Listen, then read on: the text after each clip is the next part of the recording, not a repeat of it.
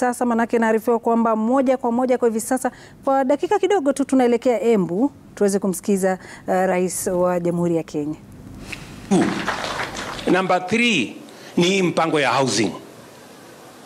Tunaelewana? Naona watu wengi wanasumbuka sana hii housing. Sasa hii nyumba itakuwa ya nani? Itapangwa namna gani? Mimi nitapata nyumba namna gani? Sijui. Sikizeni. Hii mpango ya housing, kazi kubwa ambayo tunatafuta hapo, mbali na kuwa na nyumba, the real motivation behind the housing plan is the jobs we are going to create for the young people of Kenya. Nataka munisikize vizuri. Hii mpango ya housing, kazi yake kubwa kwanza ni kuhakikisha kwamba vijana hawa wa Embu, vijana wa Kenya wanapata nafasi ya ajira. Nataka muniulize vipi? Itakuwaje? Itafanyika namna gani? Kila nyumba tunayojenga tunahitaji vijana 5 ambao watatusaidia kujenga nyumba moja. Vijana 5 tunahitaji kujenga nyumba moja. Leo mimi naenda kuanzisha nyumba 100 ya kwanza hapa Embu. Lakini hapa Embu mpango yetu ni kujenga nyumba 5,000 hapa Embu.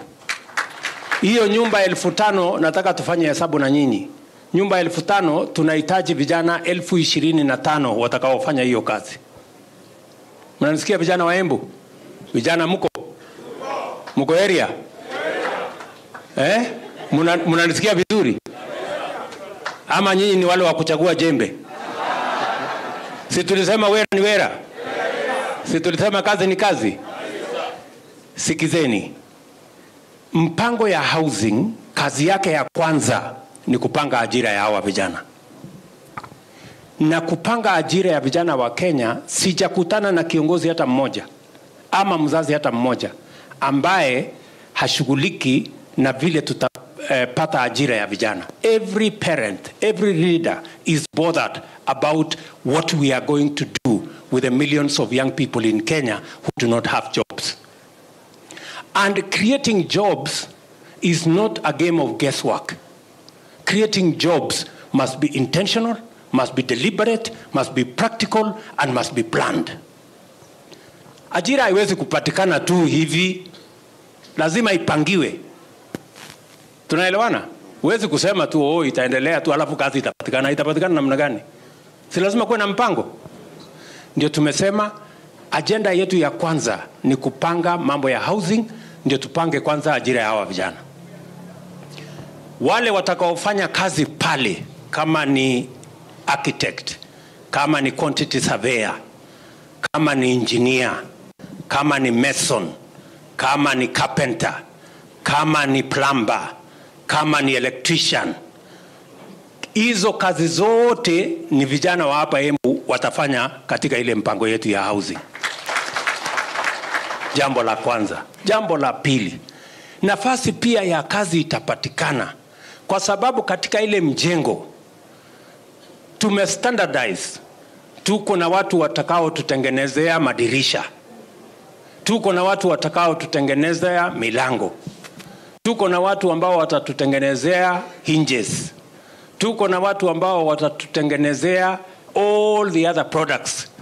Kuna watu wanafanya kazi huko kwa kampuni ya simiti kwa sababu tunahitaji simiti nyingi. Tuko na watu wengi wanafanya kazi huko Kware. Watu wengi wanafanya kazi huko kwa transport, watakao safirisha hiyo bidhaa yote ikuje.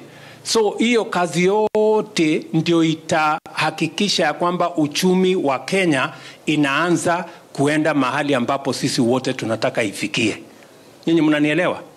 So itapatikana ajira kwa mjengo, itapatikana ajira kwa factory ya kutengeneza simiti, itapatikana ajira kwa factory ya kutengeneza chuma ambayo tutatumia pale kwa nini, itapatikana ajira kwa Kware mahali tunatengenezea kokoto, itapatikana ajira kwa wale wanatuletea sand, itapatikana ajira kwa wale wanatuletea wanachonga mawe ambayo tunatumia kujenga katika ile mjengo.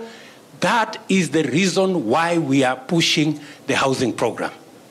Watu wengi wananiuliza mbona wewe rais unasukuma hii kitu sana? What is urgent? Ni nini ya dharura? Mimi nataka niwaulize vijana wetu wanaotembea barabarani kwa sababu hawana ajira. Is it urgent for us to look for a job for them or is it not? See, it is urgent. That is what is urgent. So wale wananiuliza hii housing mbona iko urgent sana kwako? Mimi nawaambia what is urgent to me ni millions of young people who are walking our streets and villages when they don't have jobs. That is urgent. And I want one leader. I want one parent who tells me it is not urgent for us to fix the unemployment problem in Kenya. Kunaye mmoja kweli ambaye atasema sio urgent? Sisi wote tunakubaliana ya kwamba tupange ajira ya hawa vijana. That is the reason why we are doing housing. Na jambo la tatu, why we are doing housing. Nimewaambia we are doing housing because we want to create jobs. We are doing housing because we want to move our industry. We want to enhance our manufacturing. Na ndio mumeona hata katika budget yetu hii tumesema wale wanaoleta simiti kutoka nje, wale wanaoleta chuma kutoka nje watalipa ushuru, kwa sababu tunataka simiti itengenezwe hapa Kenya. Tuko na uwezo ya kutengeneza simiti. Katika hiyo mahali simiti inatengenezwa, vijana wetu wataajiriwa.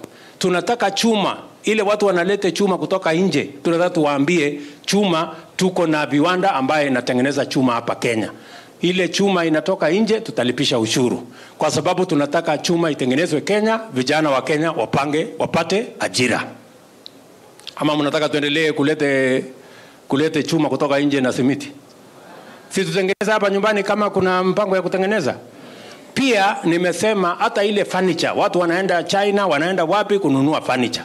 Na vijana wetu hapa wanahangaika na randa hapa, wanahangaika na kazi hapa. Tumesema kama wewe unataka kulete furniture, hii kitanda, imagine mtu anaenda kununua kitanda China, mtu anaenda kununua meza, mtu anaenda kununua kiti ya kukalia kutoka China. Tumesema katika hii budget tunaweka 30% excise duty kama unataka kulete meza na kitanda kutoka China. Kitanda tutaenda hapa Embu tutengenezewe, kuna vijana wanafanya kazi pale. Ama mnasemaje? How are we going to grow our manufacturing if we continue to import even the things the young people of Kenya can produce? Hawa vijana tunawapeleka TVET, tunawapeleka kwenda kufanya kazi gani TVET? Wanaenda kujifunza ufundi ya nini? Kama tunaenda kulete ati kitanda na kiti kidogo huko sijui wapi. Sio ni ukumbavu? Ama ni aje? So tunaelewana? So hiyo ndio sababu tunapanga mambo ya housing, because we want to create opportunities for young people to work in our country. Number one. Number two, we want to grow our own industries and we want to grow our own local manufacturing because it is important. Tunaelewana? Na ndio tumesema ili hiyo kazi ifanyike. Wacha niseme the third issue. Jambo la tatu, nataka mnielewe vizuri. Why are we doing housing? Kenya, tuko na slums, including in Embu. Tuko na slums Kenya 1,411 I think. Ile slums mahali watu wanakaa Kibera, sijui wapi, Embu hapa, Embu ya slum Shauri hapa kwenu. Si ndio? Tuko na Wakenya milioni 6.5 wanaoishi slums. Mahali hakuna choo, hakuna maji, kuna barabara, nyumba ni ya matope, ugonjwa ndio hiyo, shida ni mingi. Na wao ni Wakenya kama sisi. Jambo la tatu, utafiti unatuonyesha ya kwamba tukiendelea mbele, Kenya is among the fastest urbanizing countries in the world. While urbanization elsewhere is about 3.7%, Kenya is at 4.4%. 68% of all our people by 2050 will be living in towns. 68%. Either they will be living in slums, in towns, or they will be living in affordable houses if we have our plan right now. Sijui kama tunaelewana ndugu zangu.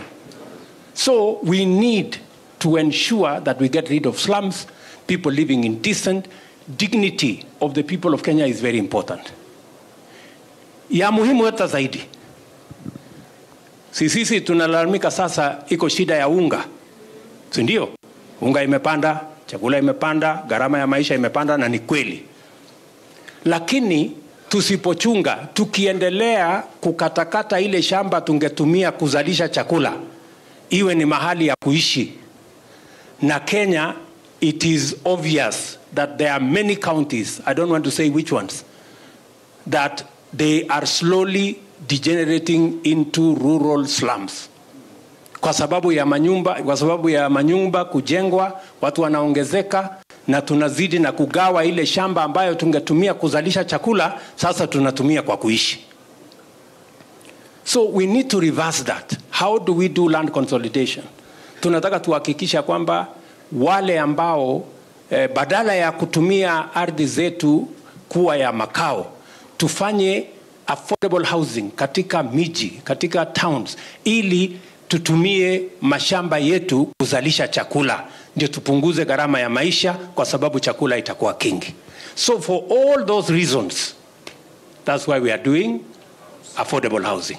Tumeelewana? Tumeelewana jameni? Nyinyi, sisi wote tunazidi na kusema, unajua, Singapore ilikuwa kiwango moja na Kenya. Singapore was a slum like Kibera. Today, it is a modern city and a modern country because they made the right decisions. Sisi tunataka tu kukaa hivi hivi. Hapana, tunataka tuendelee kukaa kienyeji. Si tuwe na mpango, ama mnasemaje? Sasa tumesema sisi ambao wananchi hawa wengi mnatulipa mshahara. Rais analipwa na wananchi. Huyu mjumbe wenu analipwa na wananchi. Msiambiwa analipwa na serikali. Hakuna mtu anaitwa serikali. Serikali ndio sisi, ndio wananchi wa Kenya. Nyinyi mnanielewa? So sisi tunalipwa na wananchi. Mimi napata mortgage ya 3%. Huyu mkunji anapata mortgage ya 3% kununua nyumba. Lakini ule mwananchi ametupigia kura anapata mortgage ya 20%. 17%. Hapo iko ungwana?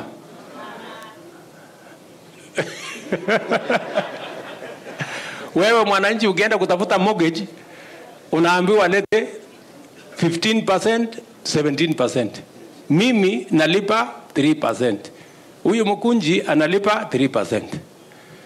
So tumesema kwa sababu wananchi hawa ndio wanatulipia mshahara, na pia na wao tuwapangie ili hata na wao wapate mortgage, hata kama haitafika 3%, wacha ifike 5%. Jameni,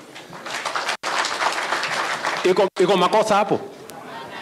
Iko makosa? Na katika hiyo mpango tumesema sisi ambao tuko na mshahara yenye nyinyi mnatulipa, sisi tutoe 3%. Mimi nitoe 2,500. Sasa 2,500 wewe mgunji, tutakombana na hao wananchi mambo ya 2,500 ili mwananchi huyu apate mortgage, hata na yeye mtoto wake apate kazi. Sasa mimi nasikia kuna watu wanakuja wanawaambia hapana, msikubali hii mambo ya mortgage. Wewe kwanza huna mshahara. Ule yako na mshahara anakuja kukuambia ati upinge. Sasa unajua hii dunia iko na utapeli mingi sana. Wewe unapinga umsaidie yeye asilipe, na wewe ukose nafasi ya mtoto wako kupata kazi. Nimeambia hawa ndugu zangu, jameni, tukubaliane. Sisi ambao tumebarikiwa tuko na mshahara, tunalipwa na ushuru ya hawa wananchi, tuwe na utu. Tukiambiwa make a small contribution, ili huyu mtoto wa huyu mwananchi ambaye anatulipa mshahara yetu kupitia kwa ushuru ile analipa, hata na yeye mtoto yake apate ajira kwa mambo ya affordable housing, na yeye apate nafasi ya kupata nyumba ile affordable, na yeye pia alipe badala ya mortgage 17% akuja hapo 5%. Tungangane hapo sisi wote. Iko makosa hapo? Nasikia watu wengi wananiambia, wewe bwana president, sasa hii kazi ya nyumba hii nilikuwa naongea na walimu jana. Mwalimu ananiambia sasa mimi nini yangu ni 30,000. Sasa 3% ni shilingi 900. Hii 900 sasa hii ni pesa mingi sana. Sasa mimi namuuliza, wewe mwalimu ndugu yangu, wale ambao watafaidika na hii fund ni watoto wa Kenya. Pengine hata mtoto wako ni mmoja wao ambao watapata ajira. Si ni kweli? Kama hatapata ajira kwa mjengo, pengine yeye ni quantity surveyor, pengine yeye ni fundi, pengine yeye anafanya kwa factory ya simiti, pengine yeye anafanya kwa factory ya chuma, pengine yeye ni transporter, pengine yeye anauza kwa hardware. Kwa sababu hiyo watu wote watafaidika na hii mpango. Mnanielewa? Iko makosa tukichangia watoto wetu wa Kenya 1,000,000 wapate ajira kila mwaka? Iko makosa tumefanya? That is all we are saying. Ili huyu mjamaa, si mmesikia huyu mungwana? Huyu mungwana ni mtu wa jua kali. Huyu namjua. Saa hii ako na nyumba pale Park Road, mahali wadosi wanakaa, hata yeye ako hapo.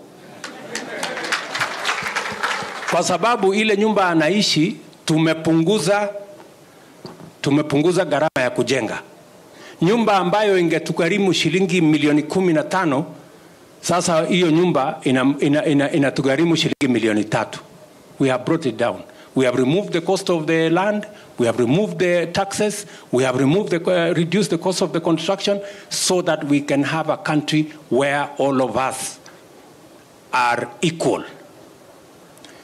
Na unajua mimi sitaki kuwa mtu muongo.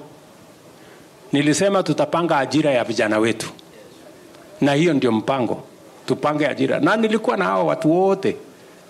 Tulikuwa na wabunge hawa. Si tulisema mheshimiwa tutapanga ajira ya watoto wetu. Sasa msiniruke. Tuko pamoja katika hii safari mpaka tupange ajira ya hawa watu wa Embu. Watu wa Embu tunaelewana? Tunaelewana? Ndio nasema tuwe na hii mpango ya housing, tuwe na mpango ya value addition agro processing, na hiyo ingine tuwe na mpango ya digital jobs, ili tuhakikisha kwamba tunapanga ajira ya vijana wa taifa letu la Kenya, because it is urgent for us to have a plan on how the millions of young people in Kenya have an opportunity to work for themselves, to work for their families, and to contribute their energy, their talent, and their expertise in driving the economy of our country. Sijui kama tumeelewana. Na niko tayari kujibu maswali. Yule mtu wako na maswali aniulize, because I am ready to answer. Karinda, si usemeko kitu. Thank you, Your Excellency. Your Excellency.